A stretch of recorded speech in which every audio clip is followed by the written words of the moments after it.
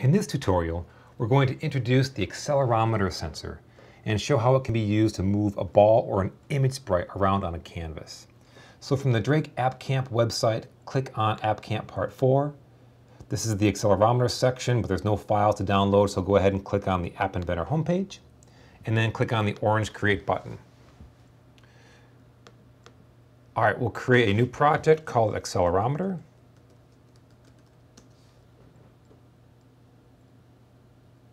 And then from here, go to the Drawing and Animation drawer and drag out a canvas. We'll leave the canvas one name, that's fine for now, but we'll change the width to be fill parent and the height to be, say, 350 pixels. Will be good.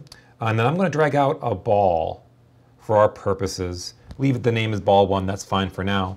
And also I'm going to drag out under the sensors drawer, drag out the accelerometer sensor. Okay. You can go ahead and connect to your device if you want to. The emulator doesn't quite work for accelerometer for obvious reasons, so I'm going to go ahead and click on the blocks button.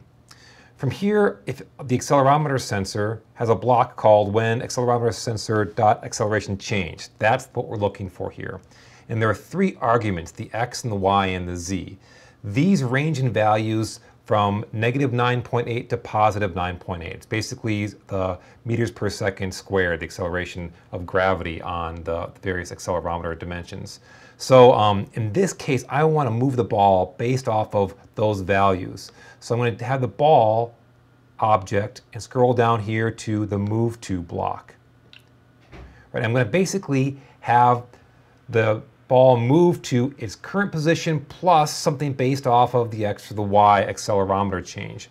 So let's get the current value of the x for the ball.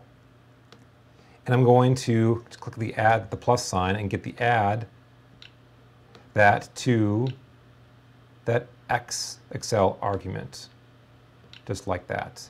And I'll do a copy and a paste and do a very similar thing for the y component.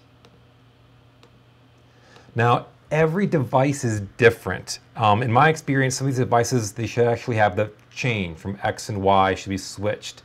Or you might have to have a subtraction here instead of an addition. So go ahead and test this on your device. But if you move the device around, you should have that ball essentially rolling around on that canvas.